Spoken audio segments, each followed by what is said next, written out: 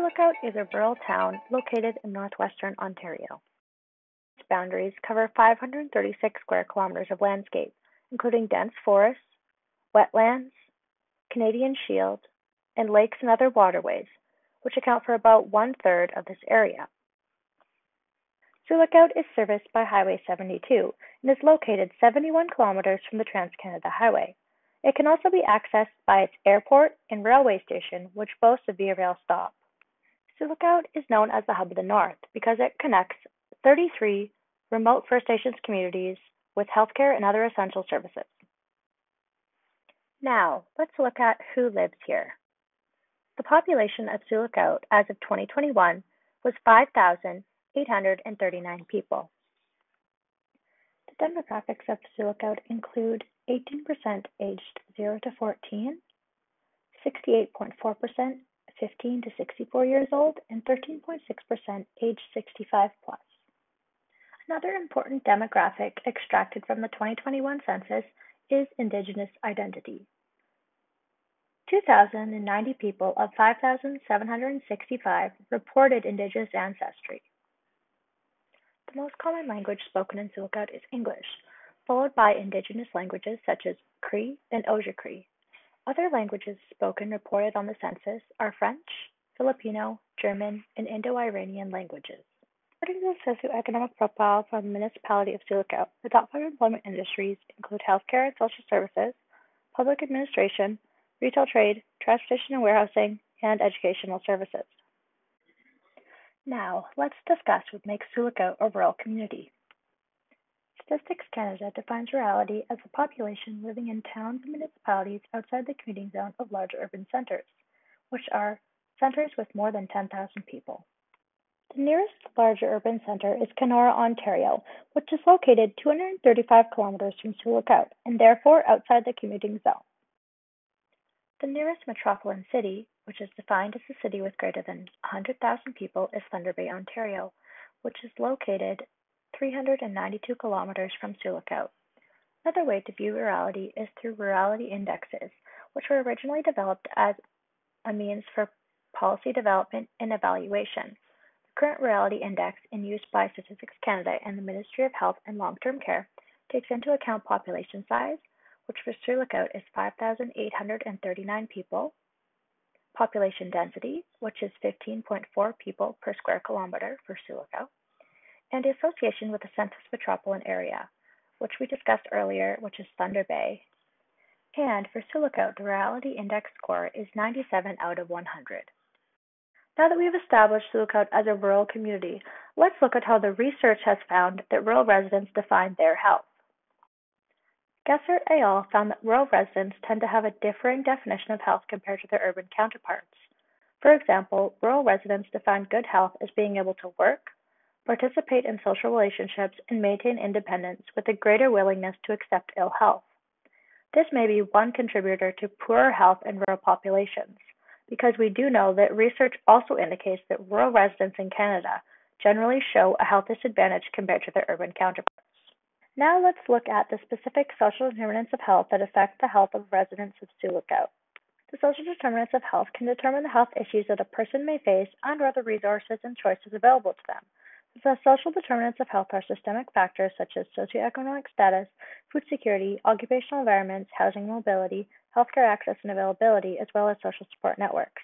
Differences in access to the social determinants of health mean that some people or groups face a greater risk for experiencing health disparities. For the purposes of this video, we are discussing how rural residents, specifically the people of Sioux, face health disparities associated with the social determinants of health. Starting with socioeconomic status, which is a well-known predictor of health status and includes factors such as employment status, income, and educational attainment. Rural location is often associated with socioeconomic disadvantage, which affects healthcare access and health outcomes. According to the Northwestern Health Unit, which is a health unit that services Sioux, it has a higher proportion of the population considered to have a lower socioeconomic status.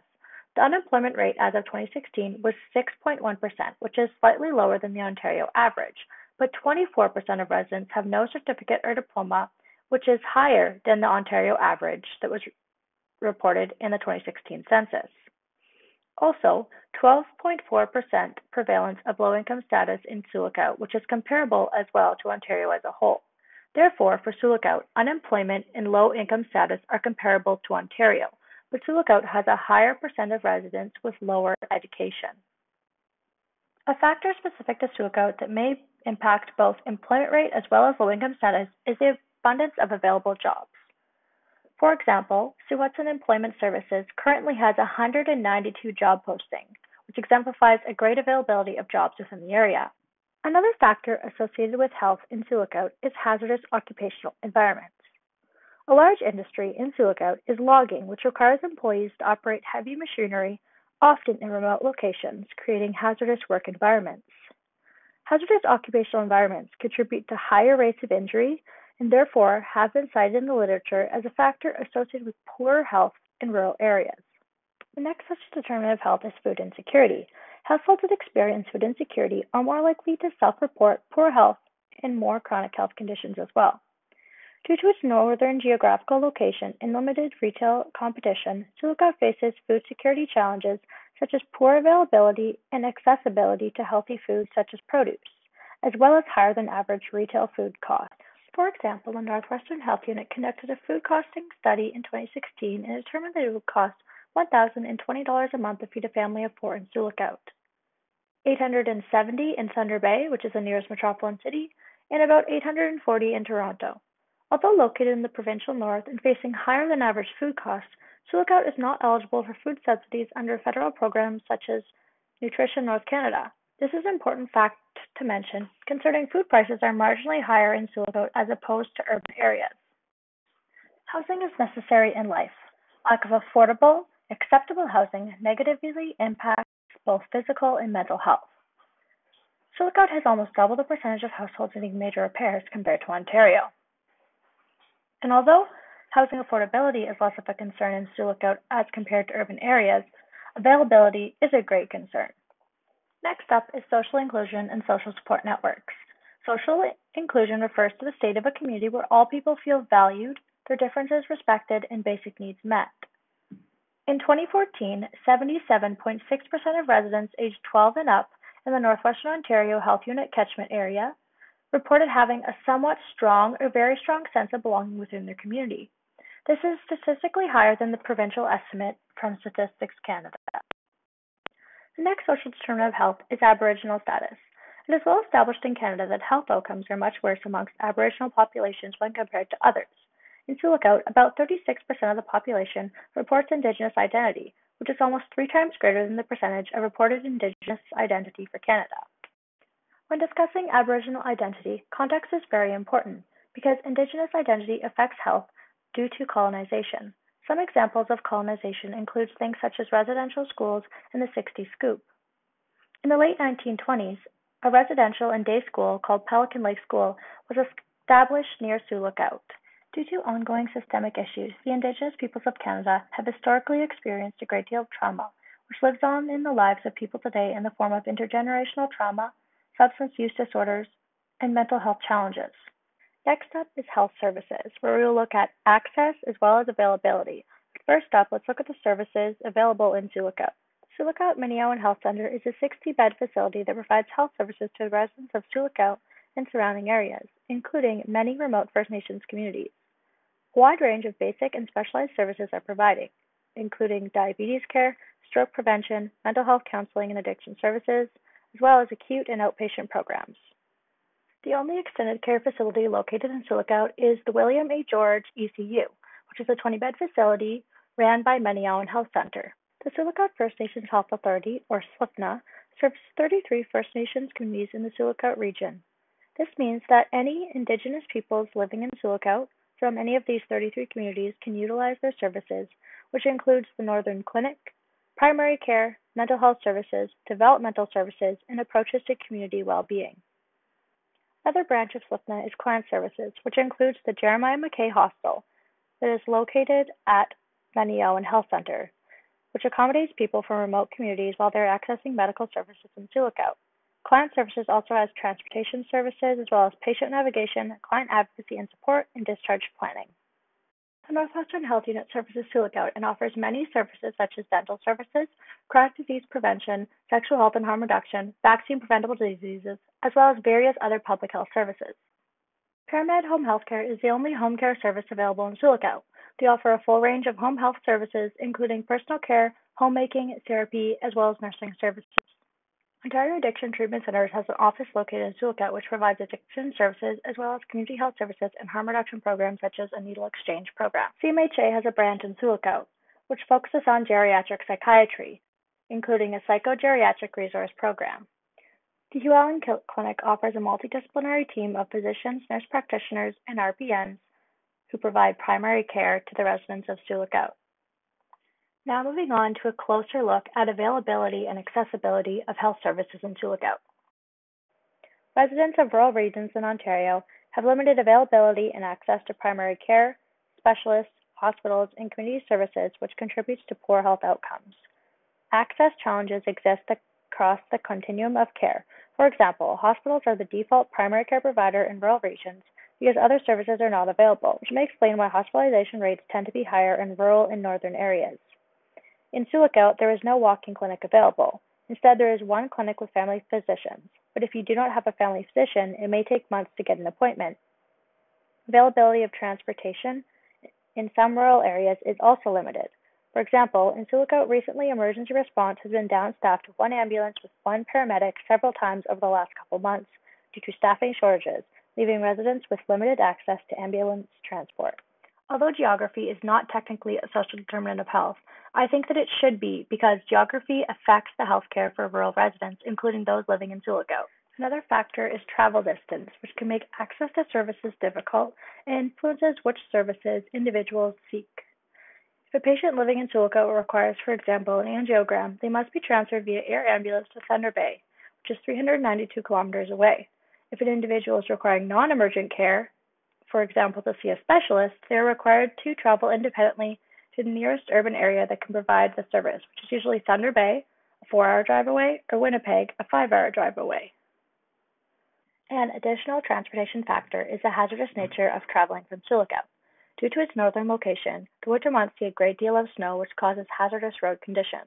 Also, most stretches of the highway, for example, leading to Thunder Bay, receive limited to no cell phone reception, impacting the availability of emergency services if necessary.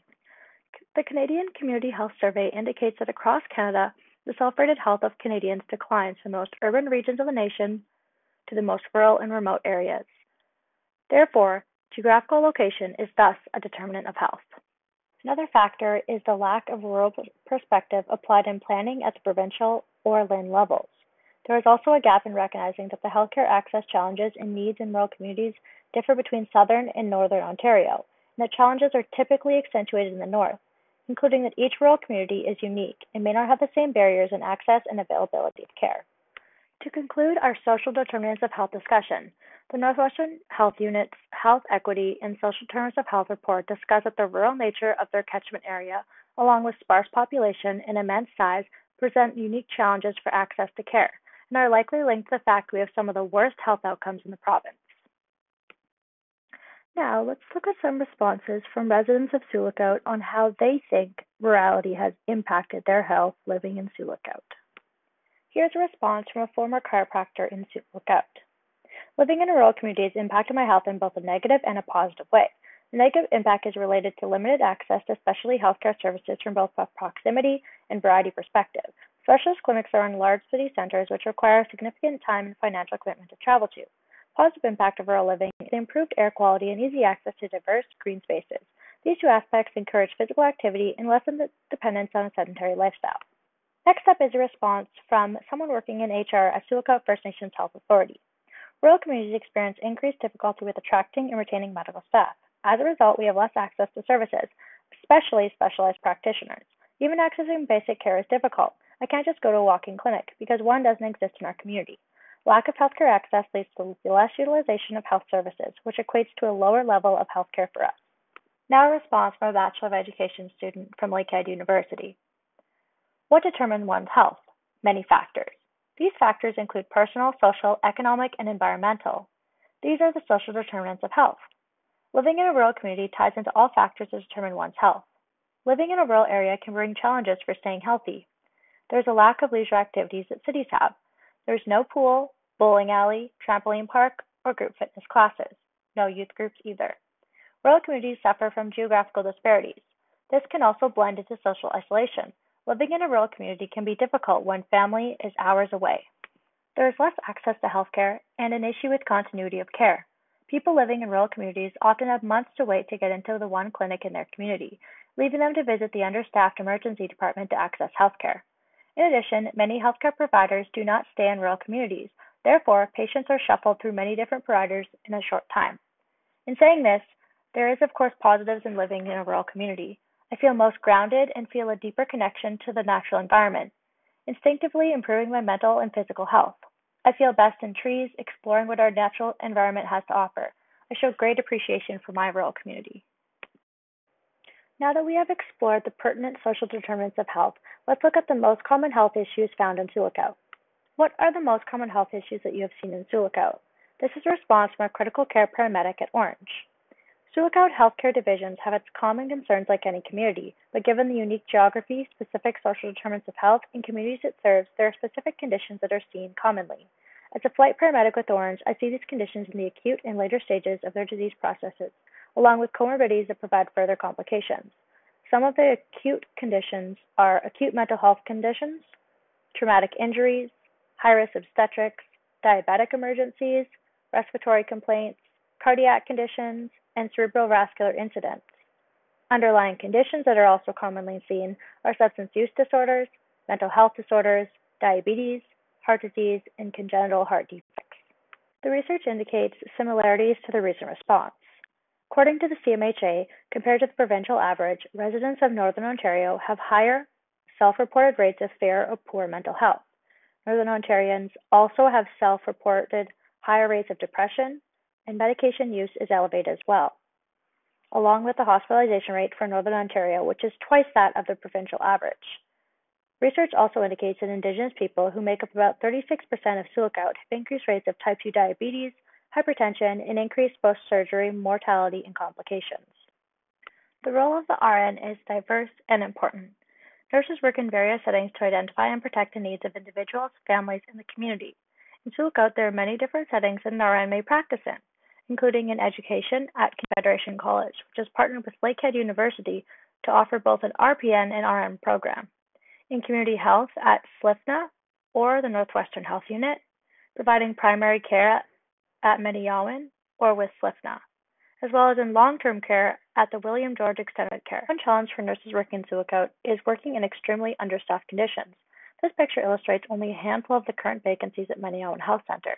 In order to continue providing health care, the hospital has had to utilize agencies to provide nursing staff, and now Mediawan is staffed by approximately two-thirds of agency nurses. The Rural and Northern Healthcare Report, prepared by the Ontario government, discusses that scarcity of resources, including human, technological, and infrastructural, impact the ability of health professionals to practice their full scope. The panel recommended that in order for nurses and other healthcare professionals in rural locations to consistently practice on their full scope, further support is needed. An important way that I see nurses taking on leadership roles is to obtain positions that drive healthcare innovation and policy development. In Sioux, this means holding both healthcare and administrative positions of formal leadership. I see innovation in finding ways to remain able to provide healthcare services to Sioux despite the extreme shortage of human resources in the area. Another example of innovation that I currently see is utilizing distance education and the resources available in the area to educate more future nurses. Although the program in Sioux is small, in April there will be 6 new RNs graduating from the program who plan to remain in Sioux and practice. Further innovation ideas related to nursing in Sioux will be implementing creative strategies related to recruitment and retention, because this is one of the biggest issues that I see. Important strategies would be providing more support to new nurses in the area, including assistance in locating accommodations, as they are extremely lacking. Another important strategy for retention is finding ways to assist new residents in creating social support networks. This is really important because in moving to Sioux, most people are leaving their families many, many hours away, so building other forms of social support is critical. In conclusion, the rural community of Sioux has its unique challenges as well as strengths, which were identified in resident responses being access to diverse green spaces, clean air, and a deeper connection to the natural environment, and I also hope exemplified in many of the pictures in this video. Another strength identified was the greater feeling of community connectedness, which I have also personally experienced when living in larger urban areas. But due to its rural location and demographics, Sioux experiences health disparities. Thank you for watching.